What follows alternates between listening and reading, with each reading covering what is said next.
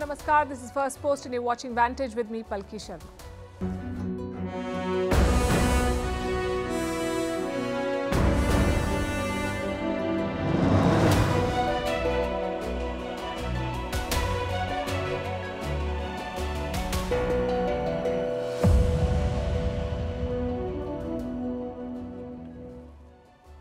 What's Monday without some drama? Tonight we bring you the story of a spy, an Indian official caught spying for Pakistan. He was posted in Moscow. What did he do for Pakistan? How was he caught? And what does this episode mean for India? We'll cover all of that and more. Meanwhile, in Pakistan, the stage is set for the sham election, complete with terrorist proxies pretending to be political parties and leaders campaigning with camels and eggplants. In neighboring Maldives, the embattled president is pressing on with his India out agenda. New Delhi will pull out its troops. In the Philippines, an open war between the current and former president over a constitutional amendment and talk of splitting the country into two. In China, a court has sentenced an Australian to death. In South Korea, another pardon for the Samsung boss. In El Salvador, the man dubbed as the world's coolest dictator claims that he's won the election. In Northern Ireland, they finally have a government after 2 years. In Chile, more than 100 people dead in wildfires. And would you like a home delivery of your new home? You can order one online. That and more coming up. The headlines first. Indian Prime Minister Narendra Modi sets the stage for the general election, says he's confident that he will return to power for a third term. Prime Minister Modi promises big decisions in his next term, including making India the third largest economic power in the world. But Senegal will have to wait for elections. Its parliament debates delaying the presidential poll. On Saturday, President Macky Sall announced the postponement. Elections were scheduled for 25th of February. The polls could be delayed by 6 months or even a year. Singapore passes a new law which can jail sex offenders and criminals indefinitely. Convicts can now be kept behind bars even after their jail terms end. Singapore has tough laws for even minor offences like vandalism, which can be punished by caning. Hong Kong government demands answers over Lionel Messi no-show.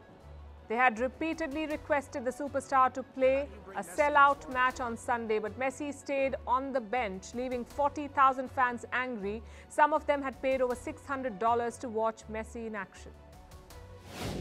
And Taylor Swift sings her way into the record books at the Grammys. She wins her 4th album of the year, the most by any artist ever.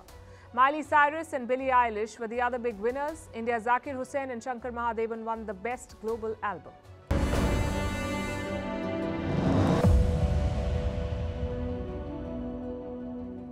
Our lead story tonight has the makings of a Bollywood blockbuster, but with an anti-climax. An Indian has been caught spying for Pakistan. His name is Satyendra Sewal. A 28-year-old security official. He was posted at the Indian mission in Moscow. He's said to have taken money from an ISI handler. What for? To steal confidential documents and leak them to Pakistan. It is shocking but hardly surprising. He's not the first Pakistani spy caught by India. He won't be the last. Since independence, both India and Pakistan have spied on each other. There's only one rule in this game. Don't get caught. When you do, all bets are off.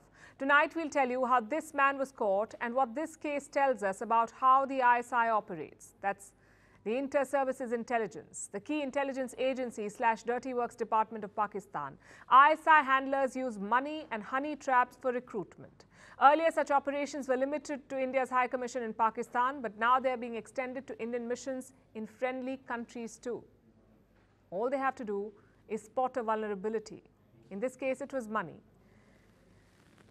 That was the case with Satyendra Sewal. He hails from the Indian state of Uttar Pradesh. 3 years back, he was posted to Moscow. The appointment was done by the MEA, India's Ministry of External Affairs. The ministry runs a Bureau of Security.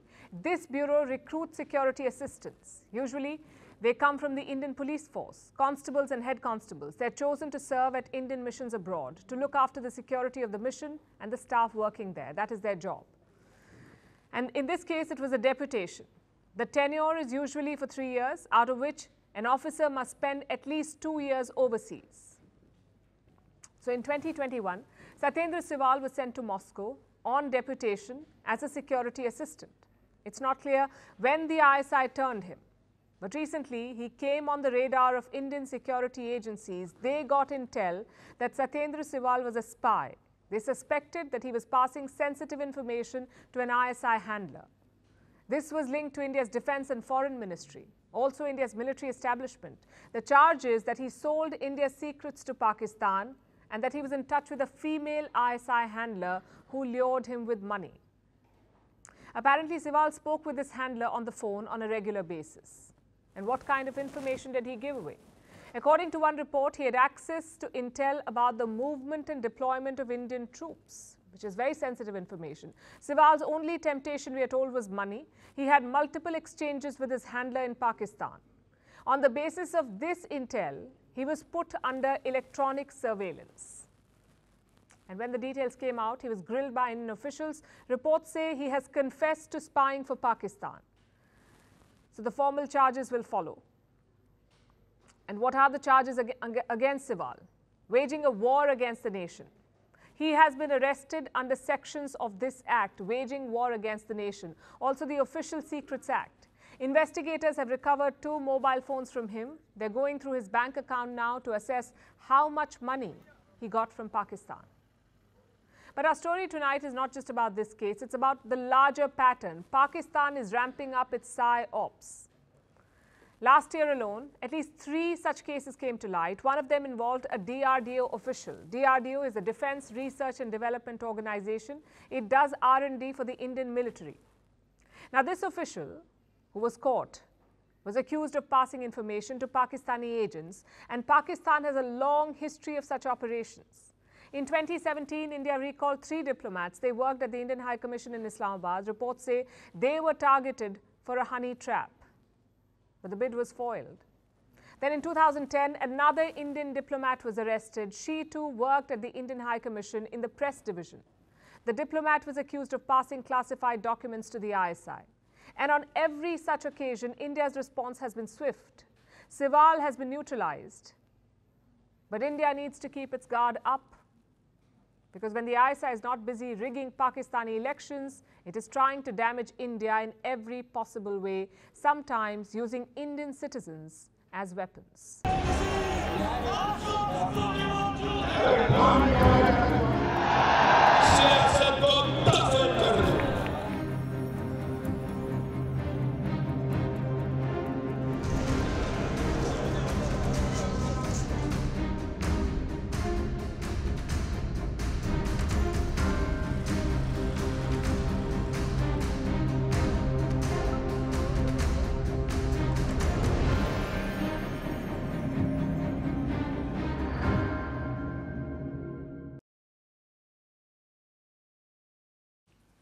Another election in Pakistan.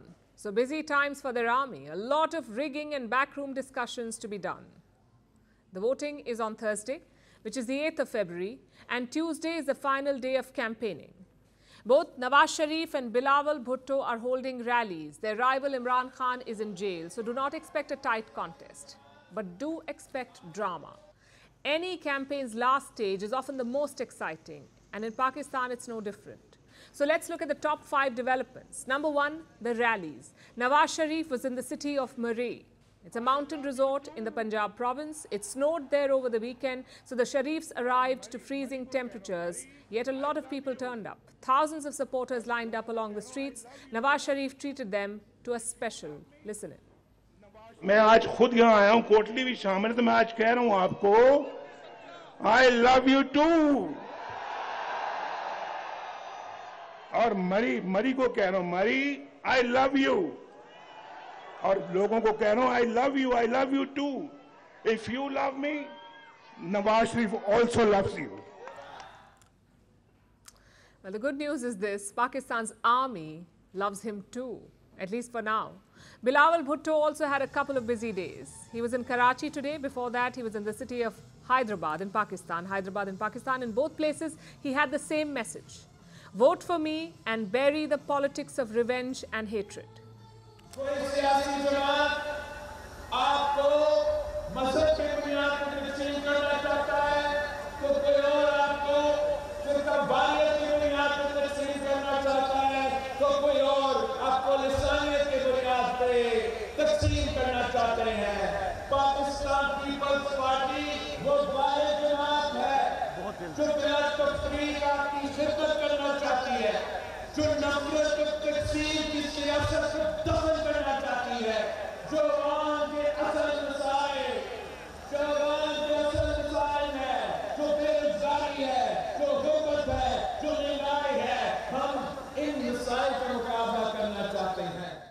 So Sharif and Bhutto are campaigning, and Imran Khan, well, still in jail.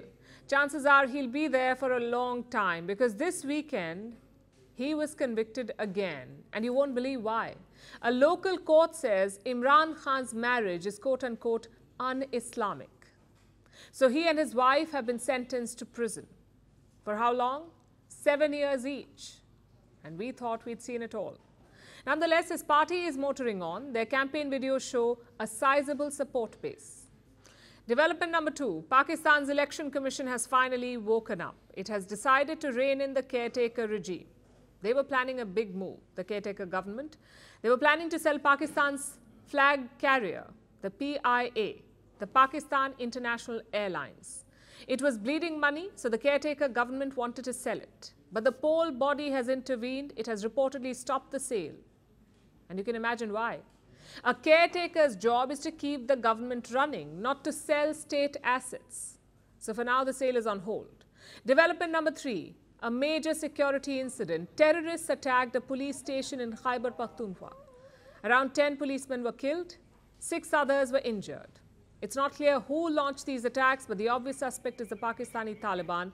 They have launched similar attacks in the past. The question is, will they do the same on voting day? It's entirely possible. And our next development will tell you why. Number 4, the rise of terror parties. One of them is the Pakistan Markazi Muslim League. It's a proxy of 2611 mastermind Hafiz Saeed. Most of their candidates belong to 2 groups. They're either related to Saeed or they are linked to banned groups like the Lashkar-e-Toiba or the Jamaat-ud-Dawa. Since those groups cannot contest elections, the Markazi League was made a proxy. Among their candidates is Hafiz Saeed's son. He's running from a constituency in Lahore. Now I know what you're thinking. It's just one party. Well, it's not. Let me introduce the TLP, the Tehreek-e-Labbaik Pakistan. It's a hardline Islamist party with links to extremism. And what's their campaign pitch? Listen in yourself. आज वही तालिबान आए और अफगानिस्तान की currency कहाँ जा रही है? तो अल्लाह की ज़ात पर हमें मोमिन है, हमें भरोसा होना चाहिए. और जब इस्लाम तख्त पर आएगा तो इंशाल्लाह ये सब चीज़ें ख़त्म हो जाएंगी. Thousands of people attended their rally, so you cannot call it fringe. It shows how radicalized Pakistan has become. But do not worry, it's not all dark and gloomy over there. We've seen some lighter moments too, some by design, some maybe not. Like this man who's campaigning on a camel. He claims to represent farmers. Or this guy, Mr. Eggplant. His name is Amir Mughal. He's campaigning with an eggplant in his hand. You may ask why, because that's his election symbol. Amir Mughal is one of Imran Khan's many supporters. Since they lost their bat symbol, they have taken new ones. In this case, an eggplant. So that's the story of Pakistan's elections. A lot of rhetoric, a lot of fear, but not a lot of hope. The army is clearly backing the Sharifs to win. Only a miracle can prevent that. On to the Maldives now. President Mohamed Muizzu has got what he wanted. He asked Indian soldiers to leave his country. Well, they're leaving. Indian and Maldivian officials met over the weekend. Afterwards, Male released a statement.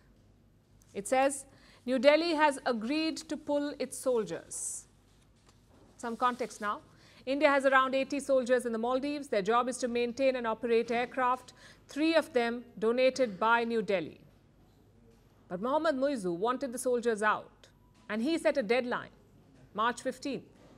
Now, India's statement does not mention this deadline or even a withdrawal. This is what it says, I'm quoting, both sides agreed on a set of mutually workable solutions to enable continued operation of Indian aviation platforms. No mention of soldiers, no mention of a withdrawal. But Male is not waiting around. Their president has already made the announcement, and that too in his first address to Parliament. As agreed in the latest negotiations, the military personnel is one of the 3 aviation platforms which will be withdrawn before March 10th, 2024. And the military personnel on the remaining 2 platforms will be withdrawn before May 10th, 2024. So what's the plan here? For starters, the withdrawal will be staggered. The first batch will leave by March 10th. The rest will leave by May 10th. In their place, civilians will manage the planes, sort of like a swap. Indian soldiers out, Indian civilians in. So Muizzu should be happy. He campaigned on the plank of India out. He's finally done it. The question is, at what cost? Just look at his parliament address today. Guess how many lawmakers attended it? 24 out of 80. 24 out of 80 in attendance. The rest of the MPs decided to boycott the president's address. And they had many reasons to do so. Among them was Muizzu's anti-India rhetoric. So the president is playing a dangerous game. His big test will be in March, next month. That's when parliamentary elections will be held in the Maldives. It could be a referendum on his pivot. Not just away from India, but also towards China. That's where he's taking his country. This week, Mali is hosting a Chinese research vessel. It's called Xiang Yang Hong 3. Many experts say it's a spy vessel. But the Maldives does not think so. They're calling it a routine voyage. No research or studying, only restocking and personal change. But India is worried. Similar Chinese vessels docked in Sri Lanka recently. Back then, New Delhi raised objections. So chances are it will object again, which brings us to Muizzu's end goals. What is he trying to do? Is this just about sovereignty and soldiers, or has this become personal? His parliament address offered some clues. Listen in. I believe that modern military capability to defend the country by road, sea and air should be strengthened in the Maldives. We have started to do that now, if God wills. The Maldivian Defence Force will soon be able to conduct the surveillance of the 900,000 square kilometer exclusive economic zone of the Maldives 24 hours a day. So Muizzu wants self-reliance. He wants a strong military. But why antagonize India for that? Why turn your most important neighbor into a villain? It's a strategy that could backfire. Muizzu's opposition has already warned him. That's the MDP, the Maldivian Democratic Party, the key opposition. Their leaders say an impeachment motion is being prepared. We don't know when it will be filed, but the MDP says within this parliamentary term, meaning before the 17th of March. So Muizzu needs a rethink because India and China are powerful countries. They can handle big power rivalries. But can the Maldives? Can it afford to get caught in between? It's a question for President Muizzu. As for India, it's a game of few options really. You can't overstay your welcome in any country. If you do, local sentiments change. So I guess a withdrawal was the only option for India. Having said that, it's not game over. Because this is a long strategic battle. Sometimes you have to take a step back to move forward. Just look at what happened in Sri Lanka. India played the long game. India helped Colombo when crisis came and now relations are better. In fact, an Indian submarine docked in Colombo last week. The INS Karanj. It's a Kalvari-class diesel-electric submarine. It was in Sri Lanka for the country's Independence Day celebrations. Compare that to China. Beijing wanted to send spy ships to Sri Lanka. At first, Colombo agreed, but when India objected, they stopped the voyage. Sri Lanka has banned research ships for 1 year. So New Delhi has a template to follow. And that template is quite simple. India's commitment is not to Muizzu or his party. It is to the people of the Maldives, because leaders come and go, but memories of cooperation and friendship remain.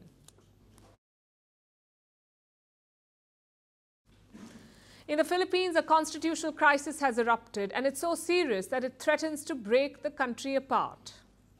A former president is up in arms. He is taking on his own political ally. We're talking about Rodrigo Duterte. He's on the war path against the current president. Listen to this. When I was the mayor, the Drug Enforcement Office showed me a list. Your name was there, but I don't want to expose you because you're a friend. We know each other. But you started. You entered into a conflict. Mr. President, you might follow the fate of your father. And what I was afraid of, it will divide the nation. It will be a bloody time.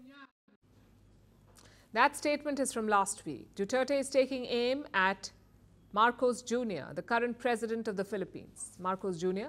Until recently, Duterte and Marcos Jr. were allies. In fact, Duterte's daughter Sarah is the current vice president of the Philippines. She works with Marcos Jr. She is his deputy. But her father is now an adversary of the president. Why? For power. That's what it boils down to. It's a fight for power. And this is how it began. Marcos Jr. wants to change the constitution. There is speculation that he may tinker with the presidential term limits. Here's what the current constitution says. You can remain president for only one term, that's 6 years. You cannot return after that, not even after a gap. You can be president only once. Apparently, Marcos Jr. wants to change that, or so Duterte says. And if that happens, it will be a controversial step, especially given the history of this country. Marcos Jr. is the son of Ferdinand Marcos, the infamous director of the Philippines. He remained in power for 2 decades. His reign lasted till the 1980s. He was ousted after a revolt, a massive uprising against the regime. It led to revisions in the constitution, and term limits were set. You could be the president only for 1 term. This was designed to keep dictators like Marcos Sr. away. But now his son may want to do away with these limits. He's not saying it in so many words, but he's not addressing the controversy either. He's not denying it. All that the president has said is this: he wants to uplift the economy, and the current constitution does not allow it. It does not allow reform, which is why he wants certain amendments. And such statements are only adding to the anxiety. The president says he wants to relax some economic provisions, and the current constitution of the Philippines restricts foreign investment. Marcos Jr. wants to lift these curbs to get more FDI, or foreign direct investment, into the Philippines. In fact, I have a quote from him. This is what he says: "The 1987 constitution was not written for a globalized world, and that's where we are now. We have to adjust so we can increase economic activity in the Philippines." That's all he's saying for now. But in the past, he has backed the idea of wider reforms. And that's what Duterte says he's worried about. So he's openly fighting the president, calling him a drug addict and hurling abuses at him. Reject. Protect the Constitution. I'm calling now the armed forces and police. Don't forget our civilians. Don't think of one family only. Son of Last week, he proposed something radical. Duterte wants to break up his country. His hometown is an island called Mindanao. It is in southern Philippines. Duterte said a signature campaign is underway in Mindanao. Voters are being asked if the island should be split from the Philippines. Now, these are radical and disturbing developments. And what is Manila's reaction? It may send in the military. The country's national security advisor has spoken.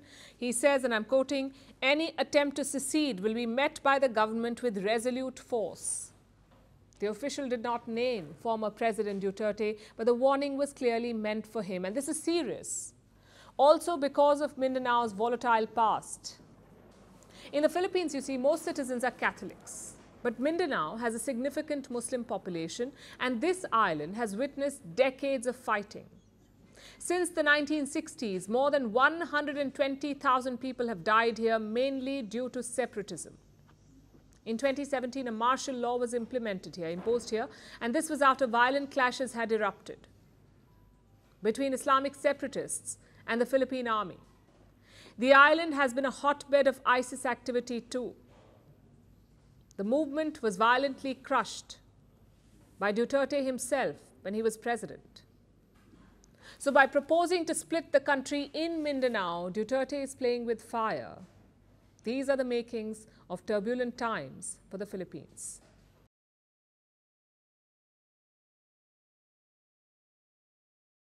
And staying in the region, a new flashpoint has emerged between China and Australia. They've had a difficult last few years. Australia was the first country to demand a global investigation into the origins of the Wuhan virus. China did not take it well. A trade war erupted that hurt Australia more than China.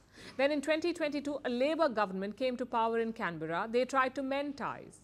They made overtures to stabilize the relationship. But today, a verdict from Beijing could undo all the progress. A Chinese court has sentenced an Australian to death. He was detained in 2019. Beijing says he's a spy. Canberra has called the verdict appalling. Our next report has all the details. The year was 2019. Yang Hengju had arrived in China's Guangzhou. It was supposed to be a normal day, but within moments, everything changed. Yang was intercepted by Chinese officials and taken away. Since then, he's been in China's custody, subjected to torture and denied proper legal representation. After a secret trial, China declared Yang is a spy. Today, they announced his punishment, 5 years after he was arrested. Yang has been handed a suspended death sentence. He was found guilty of espionage and sentenced to death with 2 years probation, and it was ordered that all his personal properties be confiscated. The reaction in Canberra has been sharp. The Australian government summoned the Chinese ambassador and demanded an explanation. The Labor government is promising a tough response. We understand that this can be commuted to a life sentence following 2 years. The Australian government is appalled at this outcome. We will be communicating our response in the strongest terms. But these assurances will hardly be any consolation for Yang's family. Yang's sons are in Australia. They say his health is failing and China is denying him medical treatment. When Anthony Albanese travelled to China last year, Yang's sons had written to the Prime Minister, asking him to secure their father's release. While the visit was fruitful in breaking the ice, Canberra was unable to secure Yang's release, because Beijing wanted to settle some scores. Yang used to live in China. He even worked for the Chinese state at the Ministry of State Security. In 2000, he immigrated to Australia.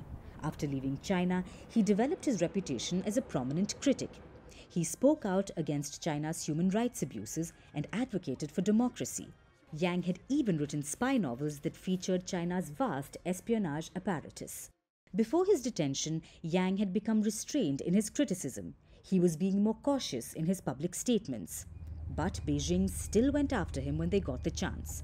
China's order put Yang's future in doubt, and the détente between China and Australia in jeopardy.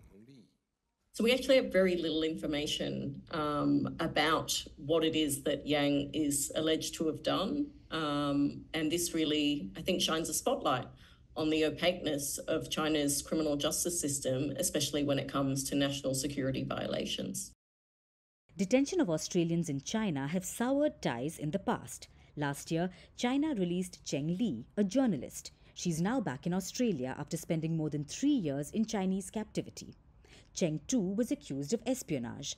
Her release would have given the Yang family some hope, but today's verdict has crushed it. So China's courts are too strict, borderline draconian. But South Korea faces a different problem, that of being too lenient. Let me explain. A court in Seoul handed out a surprise verdict today. It acquitted Samsung's top boss, Lee Jae-yong. Now, the case dates back to 2015. Lee merged 2 Samsung affiliates, Samsung C&T and Cheil Industries. But the merger was not squeaky clean. Prosecutors said the deal was done to strengthen Lee's position. They said he cooked the books. But today he's been let off. It's a big relief for Lee, because the 2015 merger was like his kryptonite. The same case got him jailed in 2017. Back then, the charges were different. Lee was accused of bribing the former South Korean president. Her name was Park Geun-hye. Lee offered her $6.4 million. In return, he wanted government approval for this merger. Lee was sentenced to 5 years in jail. But 18 months later, he was out. In 2021, he was arrested again. Same case, different charges. And once again, he was sentenced to prison. But months later, Lee walked out on parole, and 1 year later, the South Korean president pardoned him. If this isn't fishy, I don't know what is. One man, one dirty merger, many convictions, but somehow he escapes all of it. The question is how? To understand that, we must understand Samsung. For you and me, it's just a company. But in South Korea, it's a lot more. Samsung and its affiliates make up 20% of South Korea's stock exchange, 18% of the entire GDP, and 17% of total exports. I know the numbers are impressive, but Samsung's influence goes beyond statistics.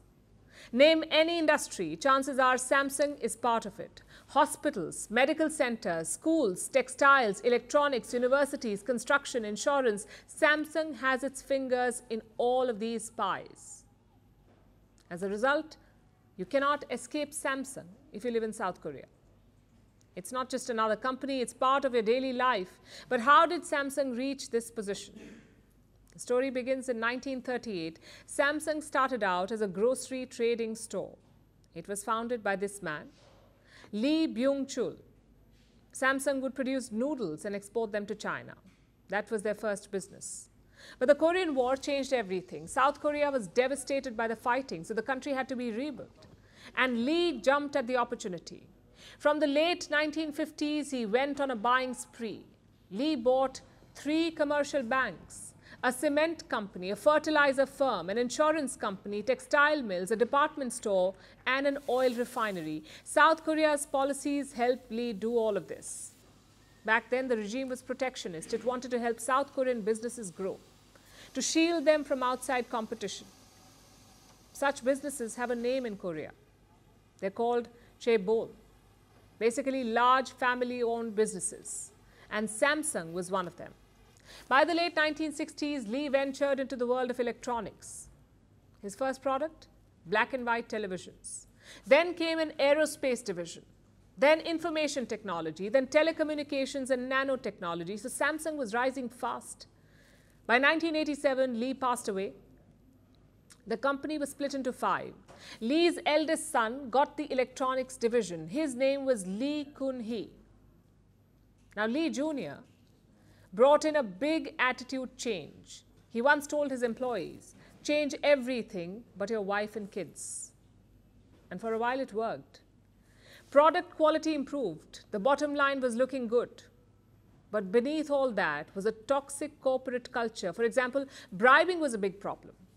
In 1996, Lee himself was charged. He bribed the then president of South Korea. His son did the same in 2015. But both father and son were pardoned. And through all of this, Samsung kept growing. Today, it's a corporate giant. Until last year, it was the biggest smartphone maker in the world, even ahead of Apple, which is also why Samsung bosses get away with almost everything. You see, South Korea is eyeing the chip race. It wants a chunk of the semiconductor market, and for that, it needs Samsung. It needs Lee Jae-young at the top. Is it an ideal situation? Of course not. It is the definition of state capture and crony capitalism, but South Korea has no one to blame. They chose this path to growth. Now they must deal with the consequences.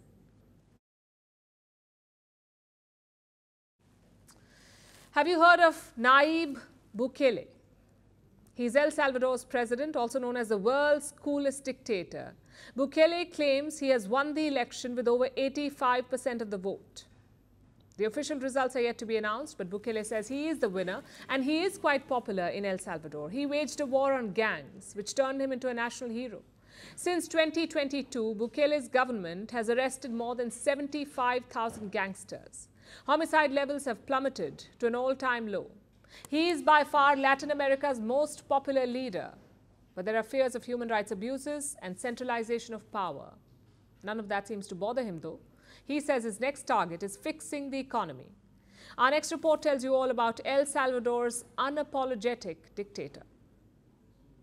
A sharp beard, slicked back hair, a glossy leather motorcycle jacket, and a selfie with Lionel Messi. Nayib Armando Bukele Ortez was only 37 when he became the president of El Salvador.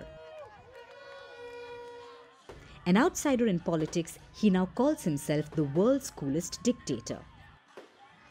Bukele was born in 1981 in the capital, San Salvador.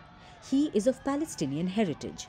He joined his father's textile business but soon ditched that for politics. He first served as the mayor of a San Salvador suburb, then became the mayor of the capital, and in 2019, he became the president. He rode the popular sentiment, marketing himself as the outsider candidate. He's also a social media whiz. He takes to X, formerly known as Twitter, to talk to voters. He posts on YouTube and Facebook. Unsurprisingly, he's also not a fan of criticism, but his fans love him. The people are devoted to him. He's almost a cult-like personality, often known as Latin America's most popular leader. What makes him particularly popular is his war on gangs. El Salvador has a long history of gang violence. In the last 30 years, it has claimed over 120,000 civilian lives. When Bukele took power, gangs controlled 80% of the country. But Bukele vowed to change that. In 2022, he introduced a state of emergency. 75,000 gangsters were rounded up. It didn't matter whether they were real or suspected. All of them were sent to prison. There were accusations of human rights abuses, allegations of authoritarianism, but none of that mattered to Bukele or to the people of El Salvador. That's because the country's homicide rate has plummeted. It was once the most dangerous in the world. Now it's at its lowest level in 3 decades, even lower than the global average. We have started to defeat our biggest evil. We are on the cusp of winning the war against the gangs. Literally, it's not an exaggeration. It's not a hyperbole. Literally, we went from being the most dangerous country in the world to being the most secure in all of the Western Hemisphere. But bringing gang violence under control is not the only thing that Bukele did. He also had the military storm the parliament. He replaced judges he considered hostile and oversaw the jailing of innocent people. But none of that affected his re-election bid. The official results are not out yet, but he claims to have won with 85% of the votes, a win that he calls a record in the entire democratic history of the world. In all the history of the world, since the existence of democracy, never has a project won with the quantity of votes that we have won. Literally, it's the highest percentage in all of history, the highest difference between first and second place in history. Salvadorians may have newfound peace, all thanks to Bukele's crackdown. But his second term will have new hurdles, like the economy. He may have an overwhelming second-term mandate, but El Salvador's economy is fragile. There is high public debt. Over 30% of the population lives in poverty, and consumer prices are rapidly rising. Salvadorians may be getting used to living without fear, but if Bukele doesn't act fast on the economy, the honeymoon period may soon come to an end. Our next story is from Northern Ireland. They're witnessing a historic moment. They finally have a government after 2 years, and that too led by a nationalist.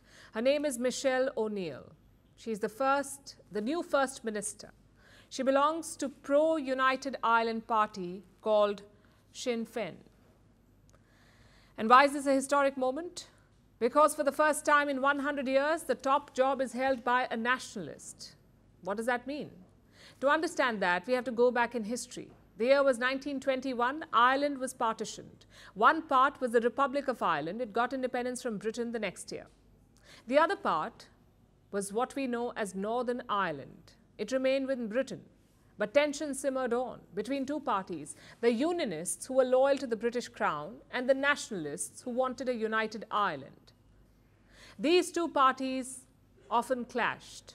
By the 1960s, things turned bloody. The police got involved. There was rampant conflict over 3 decades. Finally, in 1998, they signed the Good Friday Agreement, a deal that gave Northern Ireland a unique style of governance where both the sides, Unionists and Nationalists, share power. They run the government together. Whichever side gets more votes elects the First Minister. That's what their leader is called, the First Minister. The side with lesser votes chooses the Deputy First Minister. In 2022, the Nationalists got more votes.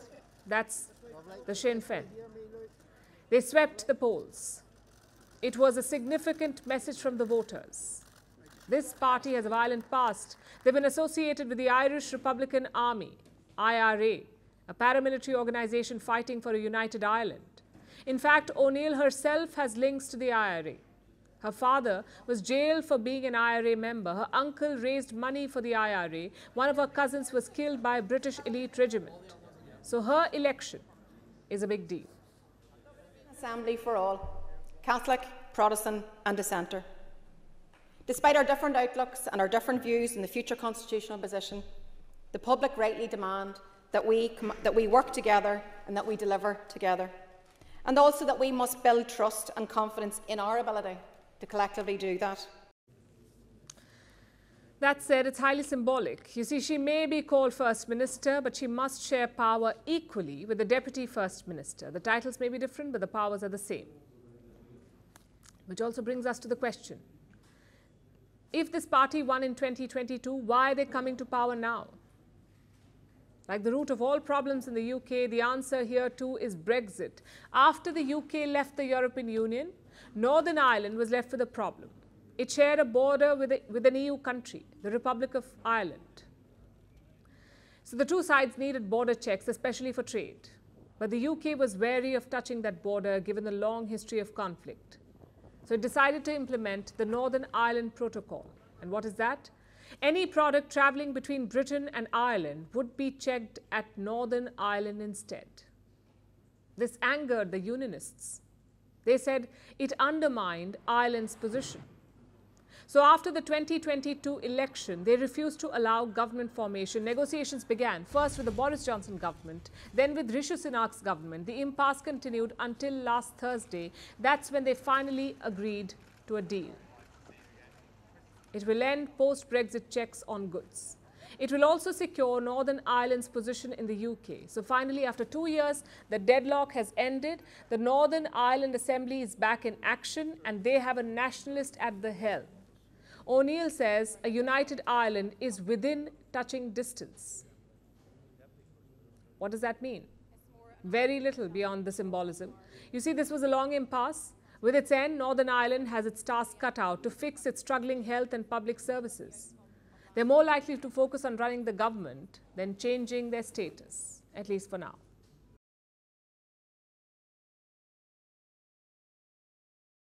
Now let's talk about online shopping. You can buy pretty much anything online. Groceries, makeup, bags, cars, and now even homes. If you're dreaming about your home being delivered to your doorstep, this story is for you. And your dream may soon come true because Amazon is delivering houses. They're tiny, foldable, and affordable. You can get them for around $12,500, and if it sounds too good to be true, our next report helps you calibrate your expectations. Picture this. You're scrolling through Amazon, hunting for the latest deals. New gadgets, maybe a quirky mug. And suddenly you stumble upon a section. It says housing. You click on it, and what do you find? Foldable homes. Welcome to the era where your dream home is just a prime delivery away. Because why build when you can unfold?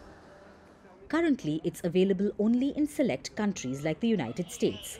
It ranges from $12,500 to $30,000. It's foldable, but once upright, it's just like a small home. With 2 bedrooms, 1 living room, 1 bathroom, and a kitchen. There's full electrical wiring, hot and cold water, drainage and insulation pipes. A TikToker who bought it says it took about 20 minutes for 5 men to fully unfurl the house. So are these foldable homes really the answer to our housing woes? Or are we falling into the trap of convenience gone crazy? First, imagine a home being just clicks away. Home ownership is a monumental process. This reduces it to just a click.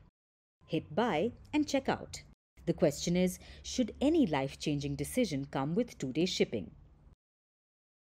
Imagine unboxing your new home like a giant Lego set. You're not just building a structure, you're constructing your future. And let's not overlook the potential hazards. DIY home construction may sound cool, but one misplaced move and suddenly your living room is also your dining room. But there are some pros. These are easy to assemble, which means they're easy to take down as well. You can travel with them, and they're also more disaster resistant, which means they can survive storms, floods, hurricanes, and excess snowfall. So the idea of purchasing a foldable home may seem appealing. After all, it's like an adventure. You can get lost in a maze of multiple options and multiple configurations. But it does raise some important questions. How much do we value our living spaces? Are we sacrificing the sacred process of building homes for convenience?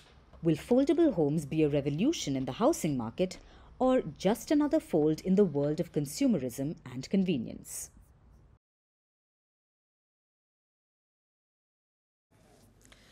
Chile is on fire, quite literally. An inferno is raging there. Parts of the country have been swallowed by wildfires. More than 100 people have lost their lives. Thousands more have become homeless, and large swathes of land have been reduced to ash. The president has declared an emergency. The military has been called in the South American country as it battles its worst disaster in more than a decade. Here's a report.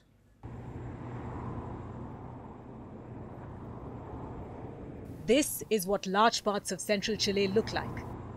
Neighborhoods scorched, cars and vehicles charred, and over 100 people dead. Hundreds of others are still missing. Chile is facing its worst disaster of the past decade. Given the tragic conditions, the number of victims will surely rise in the coming hours. The fires are sweeping through hilly areas. Plumes of smoke were seen rising from buildings and forests, blanketing the sky. The wildfires that began several days ago gathered momentum on Friday. They have ravaged the outer edges of Viña del Mar and Valparaiso. These are Chile's two coastal cities that are popular with tourists. Between them, they have over 1 million residents. But the deadly blaze has now forced many of them to flee their houses. The fires have destroyed more than 1,000 homes. After the fire was brought under control, residents returned to their charred homes to salvage what little they could from the ashes. But almost everything was destroyed. It was all lost. It was all burnt. There is nothing left. The fires have also had a devastating impact on the country's historical sites. A famous botanical garden, founded in 1931, was devoured by the flames. As Chile battles this crisis, President Boric declared Monday and Tuesday as days of national mourning for the victims. I want to communicate that I have decreed a national mourning for 2 days, starting tomorrow, February 5th, because it's Chile as a whole that is suffering and crying for our deceased. The president has also declared a state of emergency. Authorities have imposed a nighttime curfew to bring the situation under control. There are currently more than 160 active fires burning across the country. That's according to Chile's National Disaster Prevention and Response Service. Firefighters are battling to quell the fires, but unusually high temperatures, low humidity, and high-speed winds have made their task difficult. The military has also been called in to help the firefighters, with helicopters dumping water to douse the raging flames. The fires come as Chile battles a summer heatwave. The capital, Santiago, is sweltering. Temperatures have climbed above 33 degrees Celsius in the region.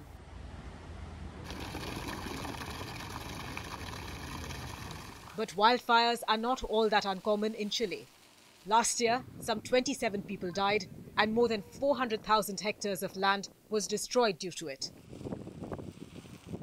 But this year, it's even more severe. Other than the ecological and humanitarian crises, there is also a financial aspect to these wildfires. Damages in the Valparaiso region will likely amount to hundreds of millions of dollars. And that's just preliminary estimates. But this is not just Chile's problem. Forest fires have intensified around the globe. Colombia has seen dozens of fires erupt in recent weeks. It's the same story in Argentina, Venezuela, and Ecuador as well. And the El Niño weather phenomena, which warms the ocean surface, has only made matters worse. There's more bad news in store. The situation is unlikely to improve in the future. According to the United Nations, the number of extreme wildfire events will increase to 14% by 2030. As Chile battles this crisis, it is another stark reminder for the world of how climate change is upending lives.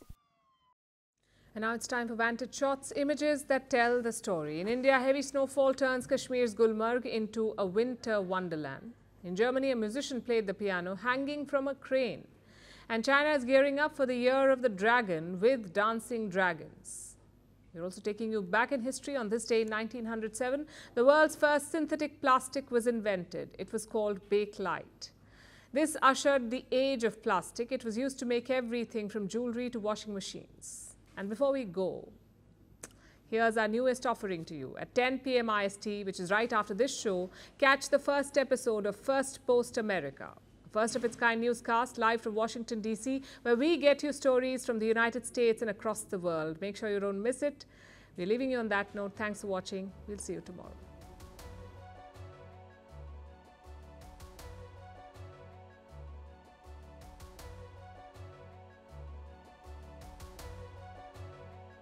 Special characteristics and properties. Of resinoid products.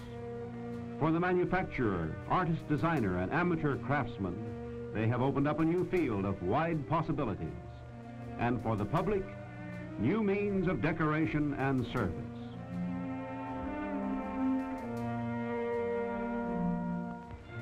This jet necklace, madam, is Bakelite resinoid.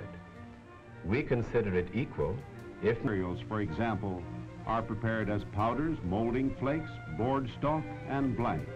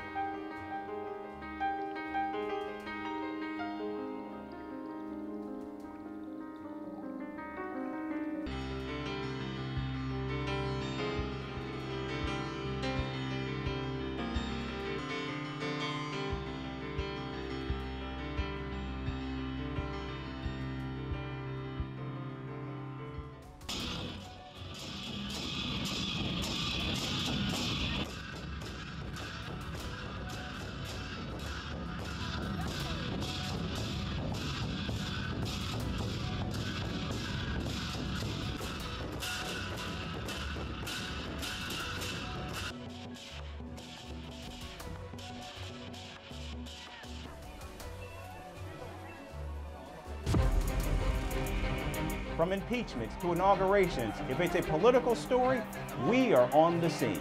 The race for the White House is heating up. We're beating Biden. How dare he say that? If it's breaking news, we're live with the latest coverage. From the White House, the State Department, and Capitol Hill, we know the issues, but above all, we know the players to bring you the latest in-depth analysis on all the key stories that we're covering.